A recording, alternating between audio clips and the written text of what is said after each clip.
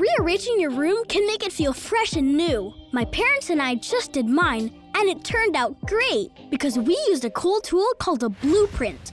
Designers use blueprints as a plan for a room design to make sure everything will fit. I made one for my room with some measuring and math help from my mom. I drew the shape of my room, then made some paper cutouts to represent all the furniture. Then, Mom and I got to the redesigning. We started with the biggest piece, the bed. Then we added my dresser. No, not there. That would block the door. That's better. Finally, we added my desk and chair. That looks great.